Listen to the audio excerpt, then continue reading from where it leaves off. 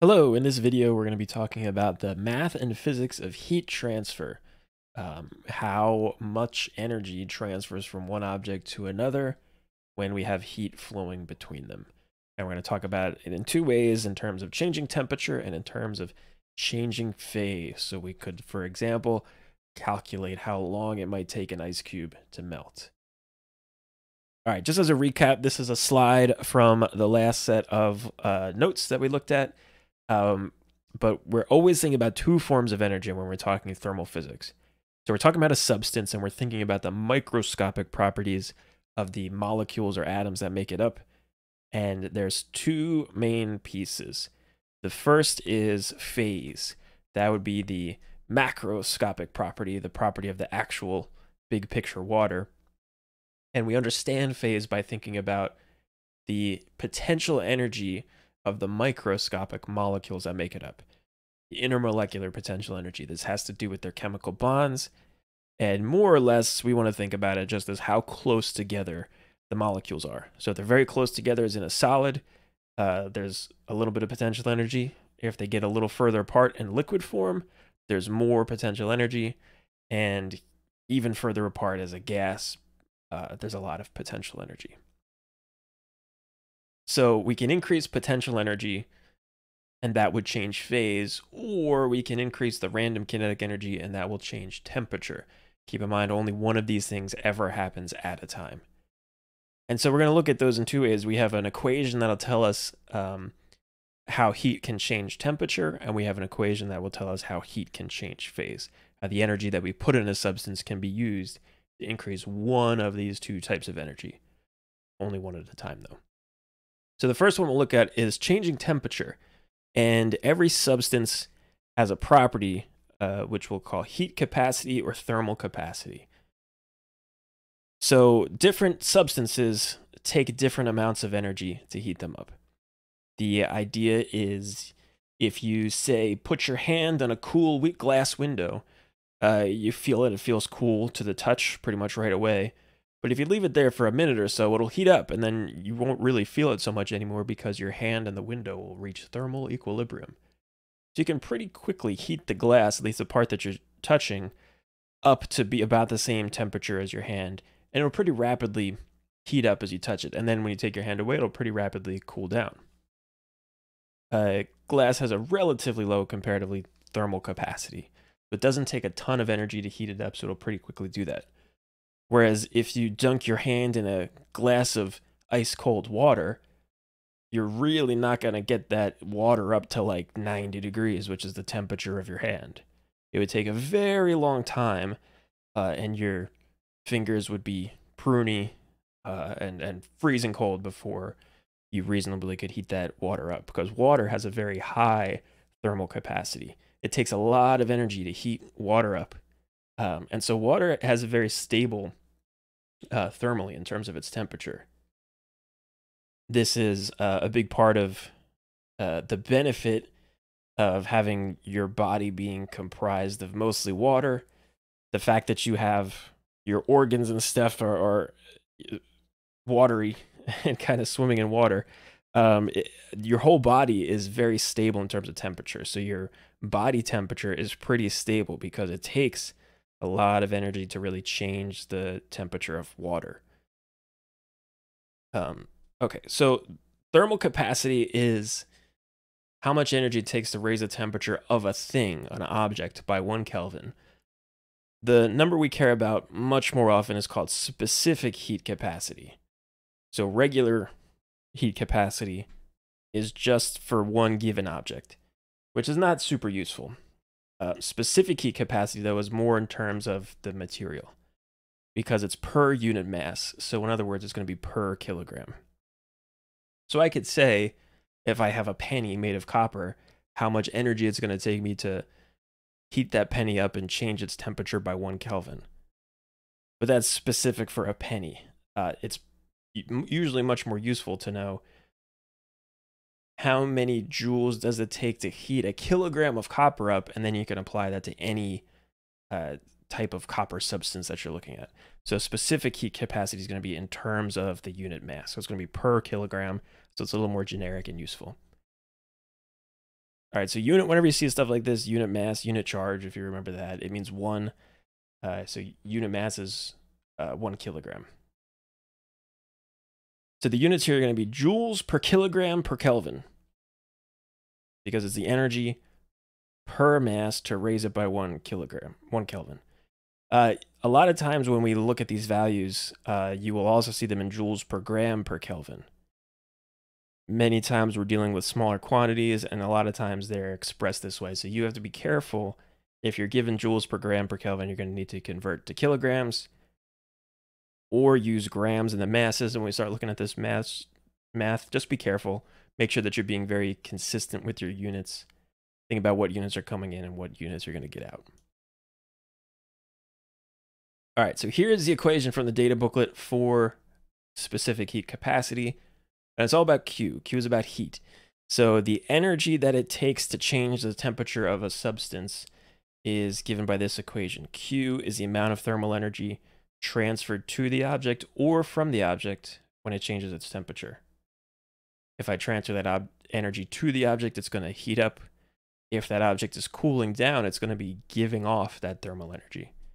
But either way, I have a change in temperature, which is delta T, which will do final minus initial. M is the mass of the substance changing its temperature, and C is the specific heat capacity of that object. So you can see here that this has to be joules per Kelvin per kilogram in order for me to get thermal energy in joules here. One thing to be careful of, we're going to be using Kelvin a lot, and there is, of course, a conversion between Kelvin and Celsius. It's in the front of the data booklet if you need it. In a lot of areas, it's important to make sure that we work in Kelvin where we're dealing with absolute temperatures in our equations. You do not need to do that for specific heat capacity problems because we're looking at a change. We're looking at delta T. So because of the way that these scales work, the temperatures, the absolute temperatures are different in Celsius and Kelvin, but because we're dealing with a change, an increment of 1 Celsius is the same as an increment of 1 Kelvin. In other words, if you change your temperature by 10 Celsius, you've also changed your temperature by 10 Kelvin. It's just instead of going from 10 to 0, you might be going from 283 to 273. But you've changed by the same amount. So delta T, you never have to convert. If you have numbers in Celsius, it's totally fine to use those as long as you're dealing with delta T. One other good trick you can do for these, we're going to be doing Q to find the energy, the amount of energy that gets transferred from one place to the other. A lot of times you're going to see problems where they say, there's a hot plate, and the hot plate has a power of 1,000 watts. And you have to figure out some things based on that. You put a beaker of water on a hot plate, say, and boil it. And they'll give you the power, the amount of energy per unit time provided by the hot plate or the heater or whatever. So you need to know, based on what power is and definition-wise, that you can do this. You can, of course, take the power and multiply it by time to get the amount of energy. So if you know you have a 1,000-watt heater and it runs for 5 seconds, 1,000 joules per second times 5 seconds means you've transferred 5,000 joules of heat to the substance. So this is not in the data booklet. You are definitely expected to know that you can do this because you should have deep within your heart a good understanding of what power is in terms of energy. All right, so that's the amount of energy that it takes to change the temperature. So in that aspect, we're looking at the random kinetic energy, the vibration of these molecules, heating something up and cooling it down in terms of its temperature. The other way that thermal energy can be used is to change phase. And that's all about specific latent heat. So this is very similar, but it's the energy that it takes to change the phase of 1 kilogram of a substance. And this happens, remember, without changing its temperature. Whenever there's a phase change, the temperature does not change. So if ice is melting, the ice melts, turns into water. All the ice and all the water throughout that process is at 0 Celsius the whole time. There's no change in temperature at all.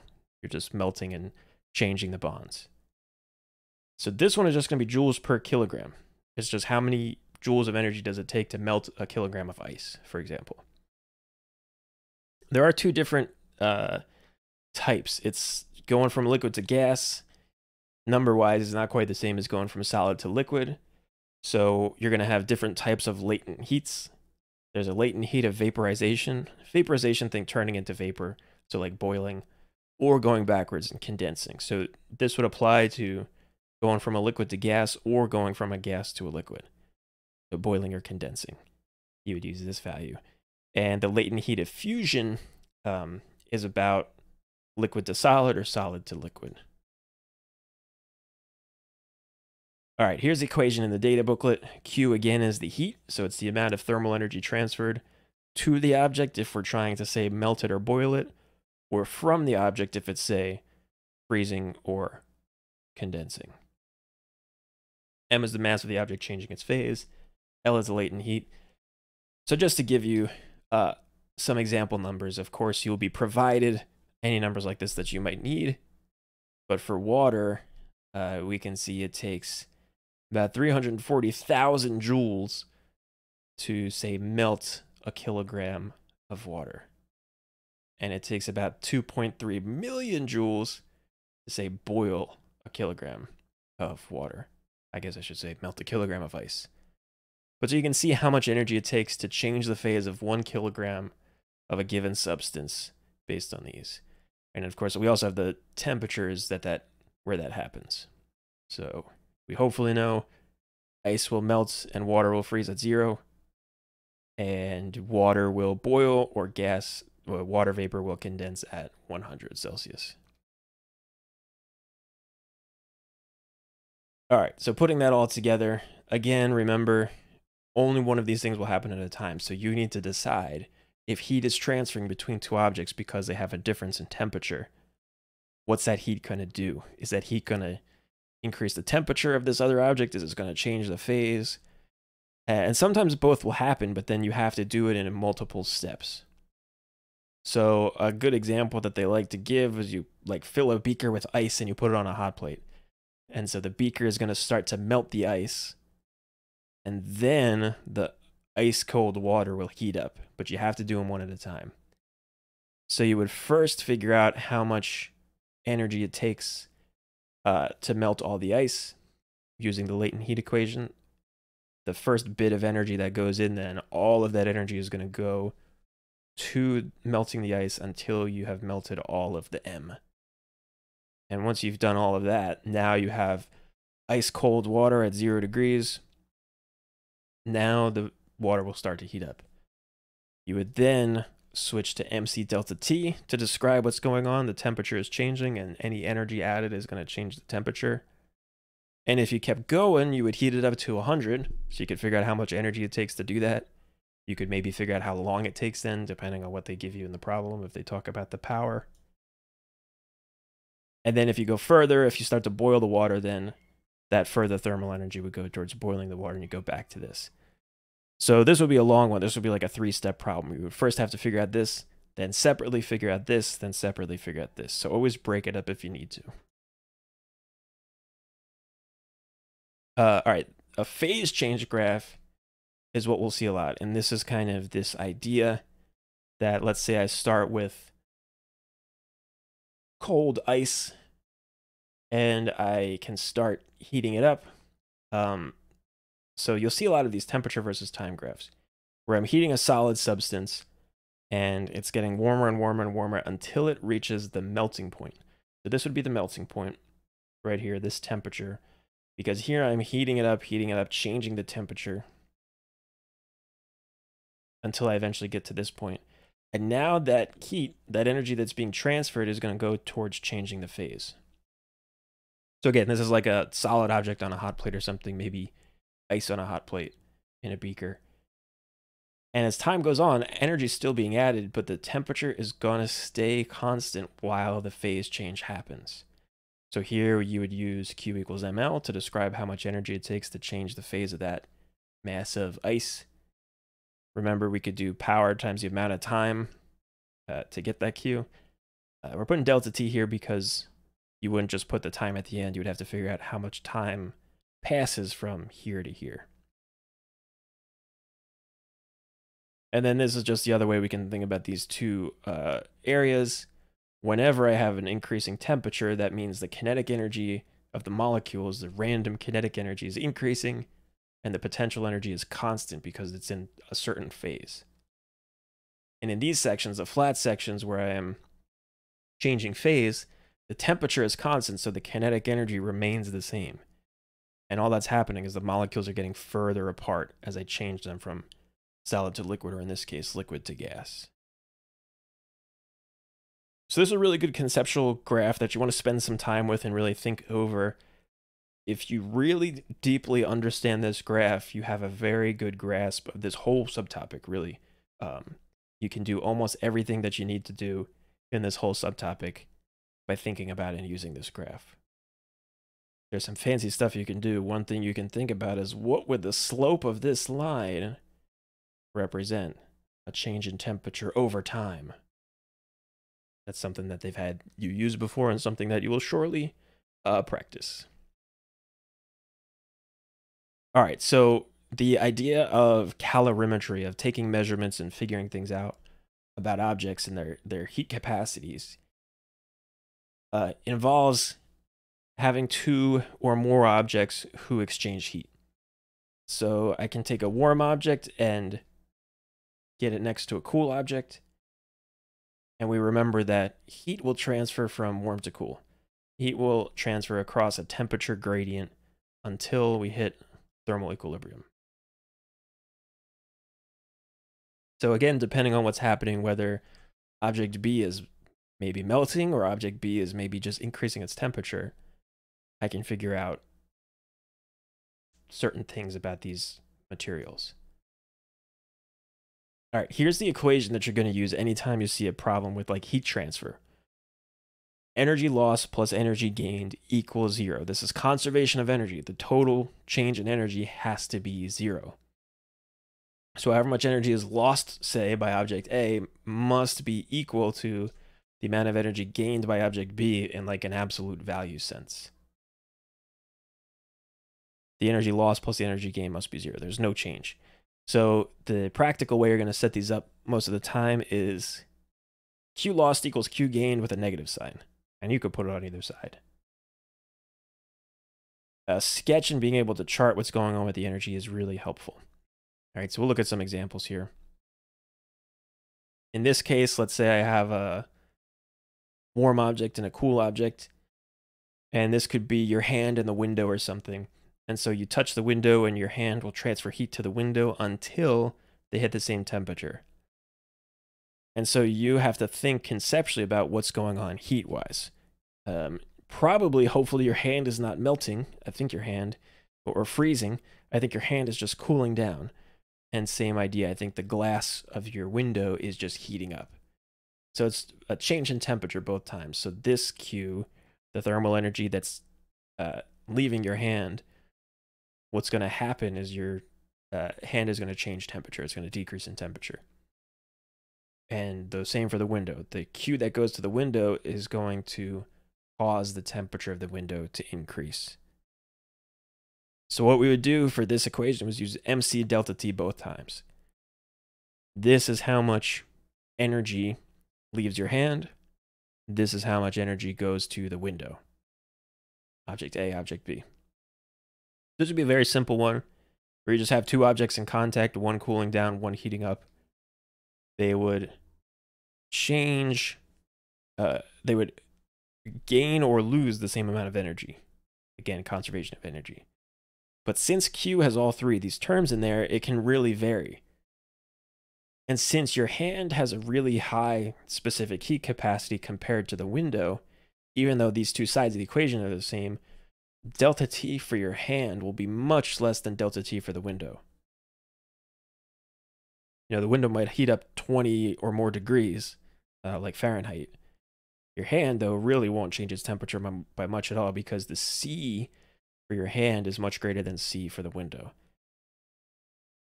And probably the mass of your hand touching the window is greater than the part of the window that you're touching. So all of these things combine. So it is very rarely the case that the changes in temperature are the same.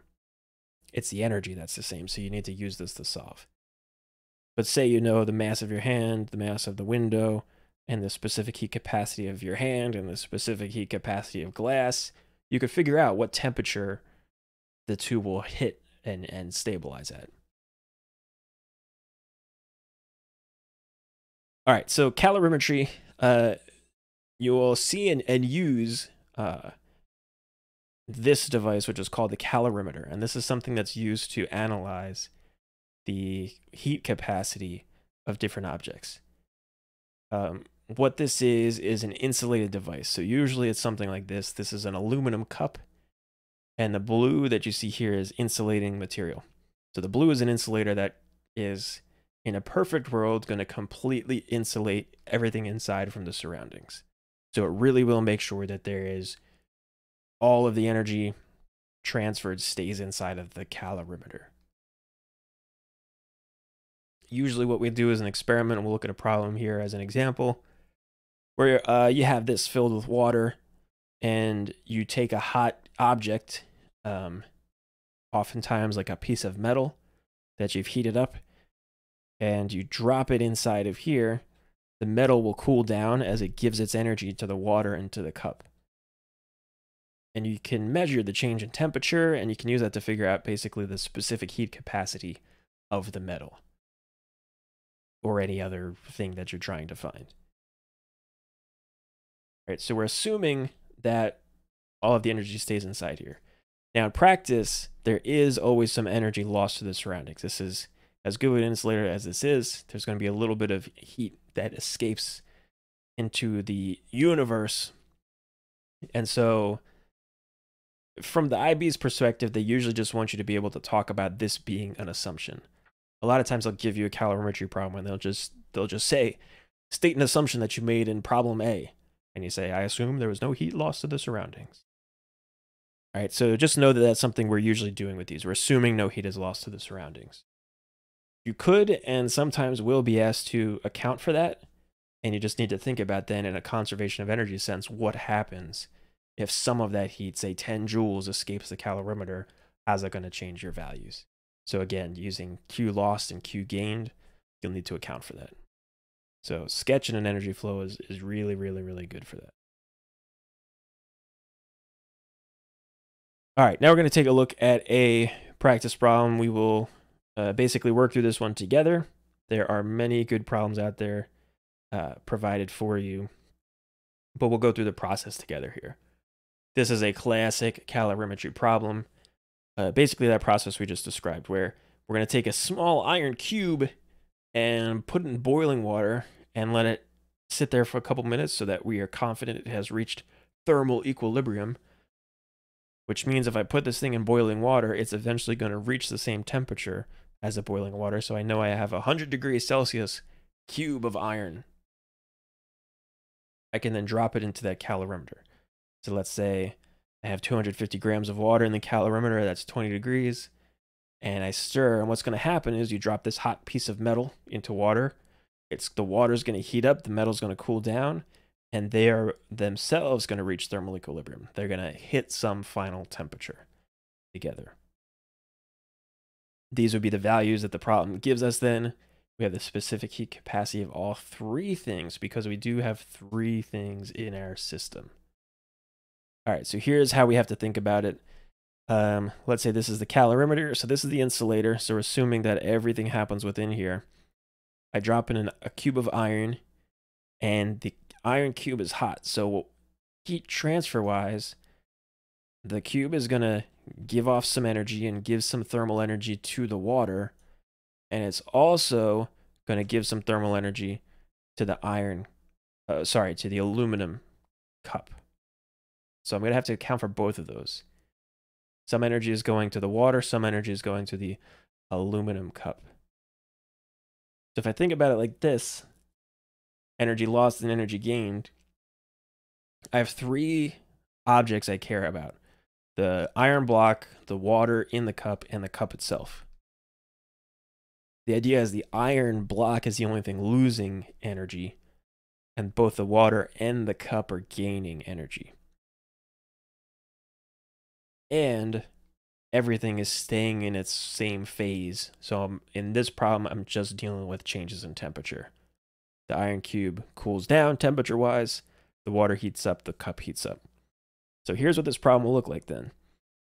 This term represents the iron cube losing some thermal energy and changing its temperature. This is the water changing its temperature, and this is the cup changing its temperature. So all the energy given off by the iron block is absorbed by both the water and the cup together. All right, and don't forget the negative sign here. The math gets a little wonky because we're going to have finals minus initials, and we'll have to distribute, so just be careful with that. But if you put a negative sign in front of either side of the equation, things will work out fine because we're essentially, again, doing conservation of energy. There's no real total change in energy, assuming no heat loss to the surroundings. All right, once you get this part, it becomes mostly a plug and chug type of problem. There's a few things we want to be able to do. Mainly those change in temperatures are always final minus initial. That's how we always do a change. So I can do, for example, here, I'm using I for iron, W for water, C for cup. So the final temperature of the iron block minus the initial temperature of the iron block is what this is showing. Final temperature of the water, initial temperature of the water. You can, of course, write these however you like as long as you're keeping track of things and communicating clearly. But the real trick to this, the last bit of like physics that we need to put in here, is this idea that they're all going to hit the same final temperature. We wait a couple minutes, and the water, the block, and the aluminum cup will all be at the same temperature, which we know will be somewhere between 20 and 100 degrees. So the final temperature of the cup, the final temperature of the water, and the final temperature of the iron are all the same. So if we can bring that bit of knowledge to this equation, I can just call them all T. And T is what I'm solving for. So you can see then that this will become an exciting algebra problem where we need to move stuff around to solve for T. At this point, though, the physics work is basically done. Now it's just a math problem. All right, so here is the solution to the math problem. I'll go through it quickly. Feel free to pause for as much algebra help as you might need. One good trick that usually happens with these, since I have the negative sign here, you can kind of quickly deal with that just by flipping these terms. I'm basically distributing -1 in here, and then things become a little easier. At this point, you would probably plug in values. Be careful with grams. So 250 grams is going to be 0.25 kilograms, because again, this number has kilograms built in, so we want to be careful with that.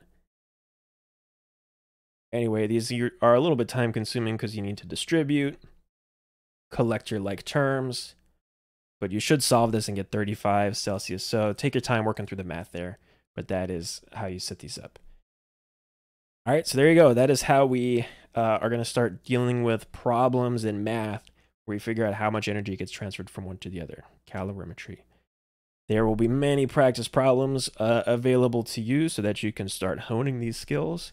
Have fun.